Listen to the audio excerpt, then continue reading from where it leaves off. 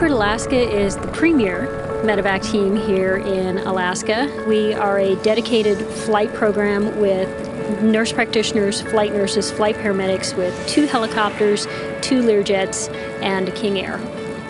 LifeGuard is a group of people that cares about Alaska, a group of people that wants to give care to the residents of Alaska to go get the sick and the injured and give them the care and the help that they need. We're very similar to a ground ambulance, but a ground ambulance with wings and a lot of extra fun gadgets. We're kind of a combination of ambulance and emergency room and intensive care unit in the sky, whether it be an airplane or a helicopter. It's the rush. It's like working in an emergency room, but way better, way more autonomy, and way cooler toys.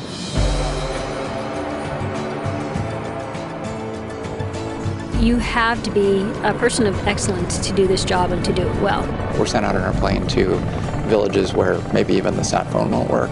The entire village will gather around the runway and watch us come, and they expect miracles to come out of the sky, and we're the miracles in blue suits that come to aid their loved one or their fellow villager. Knowing that LifeGuard is coming means I'm going to be okay. LifeGuard's on the way. We're going to be fine.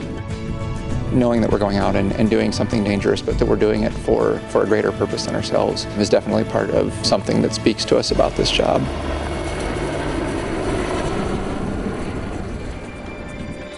I'm an emergency room nurse, been working in nursing 32 years. In April of 2006, about 10:30 at night, I developed chest pain. I had my wife call the EMS, and they took me to my emergency room that I work at. I actually died in the ER. They brought me back, and realizing that I was having a heart attack, they chose to medevac me to Providence. If the helicopter and LifeGuard wasn't there, it would have been a 4-hour trip. I'm not sure if I would have survived. Time is muscle, and every minute that my heart was craving oxygen, it was dying. Without LifeGuard, I would either be dead or incapacitated. For me, it was recognizing that these folks are not only saving my life, but they're risking theirs.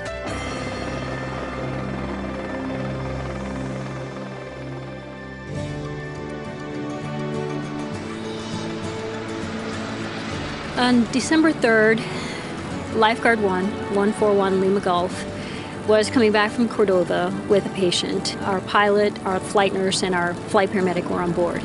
And they went down into the water in Passage Canal outside of Whittier. We still don't know what happened because we've never found the helicopter and we've never found the body of the pilot. Right now, we believe it was weather. The way that the weather came into that area at that time in the evening indicates to us that he may have hit a wall of weather. He may have iced over. It was very difficult. We train on a fairly regular basis to respond to these sorts of missing aircraft, overdue aircraft, crashed aircraft. There is no preparing for the real thing. As the events unfolded, you come to realize, okay, this is not a drill. We're really looking for our coworkers. We're really looking for our teammates and our helicopter. You had to continue on looking and wanting them to be alive. When we found the body of our flight nurse, John, it really confirmed for us that, yes, there's been a terrible tragedy.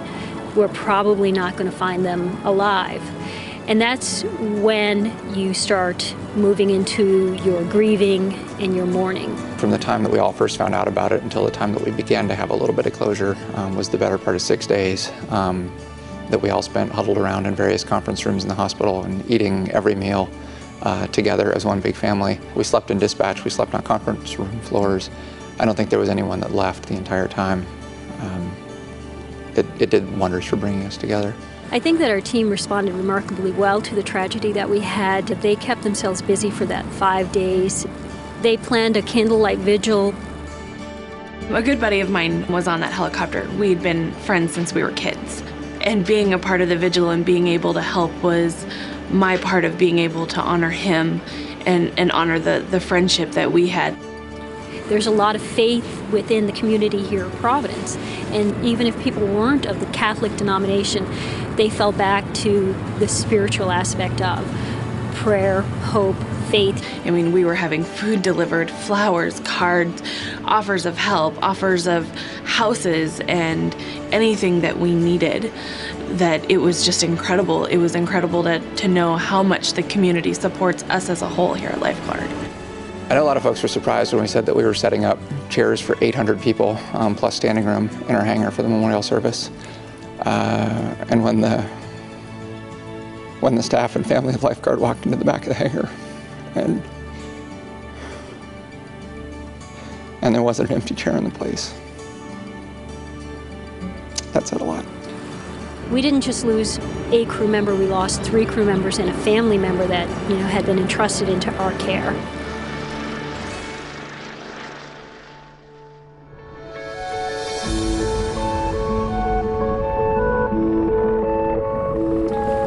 We were 21 years incident free.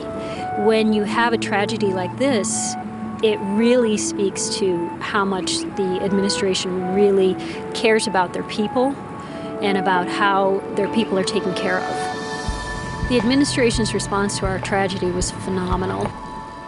I think if there's anything positive that came out of December, we've decided this can be better, this can be easier, and this can be safer. And I think that that's done a lot to kind of ease the minds, I know certainly of our families that have to see us leave every morning, but of the people that work here as well.